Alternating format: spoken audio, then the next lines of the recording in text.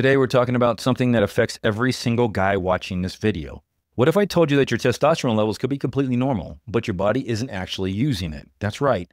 Your blood work might say everything's fine, but your muscles, energy, and recovery, they're telling you something different. I was inspired to create this video after diving into some interesting research, particularly a 2025 study published in Scientific Reports. This study examined the relationship between androgen receptors and muscle growth regulation. This research opened my eyes to a crucial mechanism that most fitness content never addresses. Today, I'm breaking down the hidden mechanism behind muscle loss that most doctors never mention, most trainers don't understand, and most guys have never ever heard of before. This isn't just about getting old. This happens to men in their 40s, 30s, and yes, even their 20s.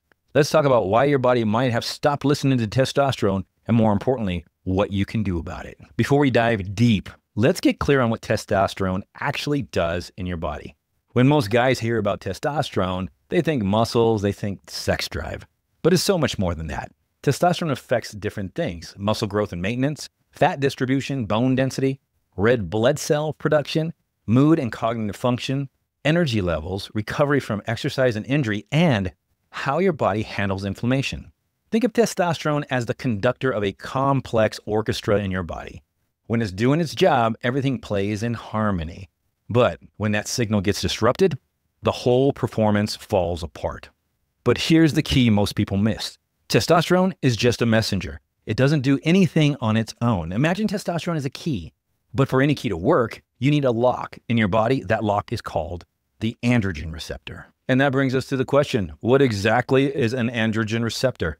Think of it as your body's testosterone receiver, the antenna that picks up the signal. Without functioning receptors, all the testosterone in the world won't help you. A fascinating study published in Social and Personality Psychology Compass explored how hormones like testosterone affect behavioral responses in the body.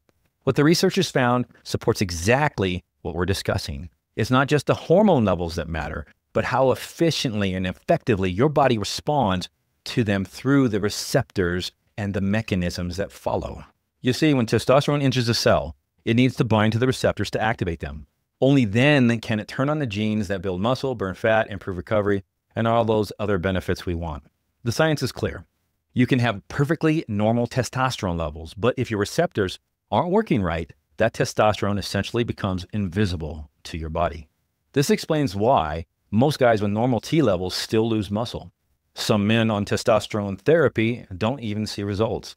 And how two guys with identical testosterone can have completely different physiques. It's not just about how much testosterone you have, it's about how well your body uses it. And now onto the growth regulators, two powerful proteins in your body that control muscle growth.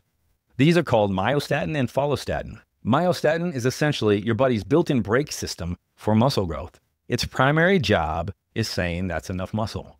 And it does this by inhibiting cell growth, limiting muscle fiber development, and essentially putting a cap on how much muscle you can build. Evolutionarily, this makes sense. Carrying too much muscle was metabolically expensive when food was scarce. On the flip side, though, we have follistatin. Think of it as myostatin's natural opponent. Follistatin blocks myostatin's activity, essentially taking the brakes off of how much muscle you can grow. And here's where it gets interesting. Your androgen receptors, they help regulate both of these proteins. When your androgen receptors are working properly, myostatin levels stay lower, follistatin levels stay higher, and your body maintains a growth-friendly environment. The research on this compelling. A 2025 study published in Endocrinology demonstrated how androgen receptors directly influenced the myostatin pathway. The scientists found that when androgen receptors function properly, they help maintain the optimal balance between these muscle-building regulators. But when androgen receptors malfunction, myostatin shoots up, follistatin drops, and muscle growth becomes nearly impossible, regardless on how hard you train or how much protein you eat. So when it comes to the causes that contribute to androgen receptors not working properly, the research points to several key factors, but we'll break it down into 5. First would be physical inactivity. Research shows that just 3 to 5 days of significant inactivity can start downregulating androgen receptors in muscle tissue. This isn't just about skipping the gym. It includes prolonged sitting, injury recovery, or bed rest. Second is chronic inflammation. Persistent low-grade inflammation from poor diet, stress, or environmental factors directly interferes with receptor function. This creates a nasty cycle where inflammation reduces receptor activity, which increases muscle breakdown, which further increases more inflammation. Then sleep disruption comes in at third. Your body does most of its repair work during deep sleep. So when you consistently miss quality sleep, receptor sensitivity takes a major hit. Then fourth would be poor nutrition. Specific nutrients like zinc, magnesium, vitamin D, and omega-3 fatty acids are essential for receptor health. A 2025 study in food chemistry identified specific compounds that can either support or inhibit hormone receptor function, showing how our dietary choices directly impact how our bodies use testosterone. And then there's number 5, chronic stress. High cortisol from ongoing stress directly competes with testosterone and damages receptor sensitivity over time. And the worst part, these factors compound each other. Poor sleep increases inflammation, inflammation raises stress hormones disrupt sleep. It becomes a vicious cycle where your androgen receptors are under constant attack from multiple directions. Now for the good news. Research does show you can restore androgen receptor sensitivity and function. Let's break down 5 of the most effective strategies. First, resistance training. Nothing wakes up androgen receptors like lifting weights. Studies show that proper designed resistance training increases androgen receptor density in muscle tissue, improves receptor sensitivity, and creates the perfect environment for testosterone to work. Focus on compound movements like deadlifts, squats, presses, and rows with progressive overload. Aim for about 3 to 4 sessions per week with adequate recovery between workouts. Second is sleep optimization. Your body produces most of its testosterone during deep sleep. And this is also when your receptor sensitivity is restored. Look to prioritize these key factors. Focus on getting 7 to 9 hours of quality sleep. Dial in consistent sleep-wake times. Get more morning sunlight exposure and limit blue light before bed. That means stay away from the computers and your phones. And keep your bedroom cool and dark. This helps contribute to deep sleep. Third, anti-inflammatory nutrition. Certain foods directly support receptor health while others damage it. So focus on omega-3 rich foods like wild fish, algae, and nuts, colorful vegetables and berries for antioxidants, zinc-rich foods, oysters, beef, pumpkin seeds, magnesium sources, dark leafy greens and nuts, and vitamin D, which you'll get from like fatty fish, eggs, and don't forget to get sunlight exposure.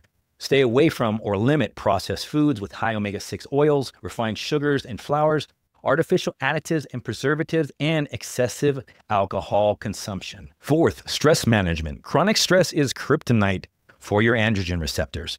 Effective strategies include daily mindfulness and meditation, time in nature, get outdoors, strategic breath work exercises, setting boundaries on work and technology, and finding activities that create a flow state in you. Be more creative. Fifth would be strategic supplements. While no supplement can replace the foundations above, research does support a few that may help.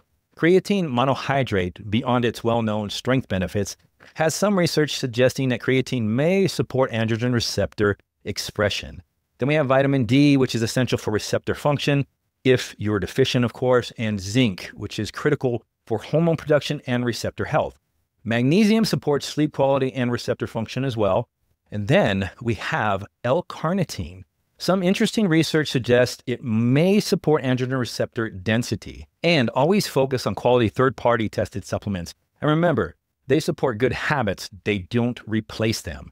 These strategies aren't just theoretical. The research I've studied included a comprehensive 2025 scientific reports paper. This confirms that targeting receptor sensitivity rather than just hormone levels can produce significant improvements in muscle maintenance and growth. Now, let's put this all together with a daily action plan. Daily habits. Get morning sunlight. Help sleep and vitamin D. Stay active throughout the day. Avoid prolonged sitting.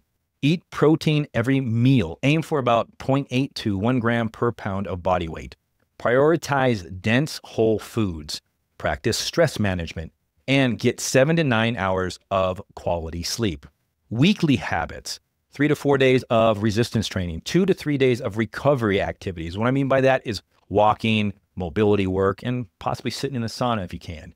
And meal prep to ensure consistent nutrition.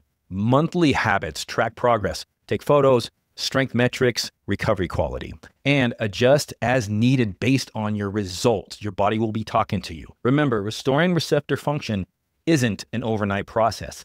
It's about consistent habits that compound over time. So there you have it, the secret to testosterone that nobody's talking about. It's not just about how much testosterone you have. It's about how well your body listens to it. The science is clear on this, from the 2025 Receptor study and scientific reports that inspired this video to additional research in endocrinology and food chemistry. The evidence all points to the receptor function as a crucial and often overlooked factor in building and maintaining muscle. By understanding how receptors work, or androgen receptors, you also understand how myostatin functions and follistatin and how they all work together. You can take control of your muscle building potential at any age. This isn't about magical shortcuts or quick fixes. By no means. It's about working with your body's natural systems to optimize how hormones actually function in your own body. If you found this valuable, smash that like button, subscribe to the channel if you haven't already. This is Dave. Stay strong, stay healthy, and be informed, not influenced. I hope you guys enjoyed it. I'll see you guys next time.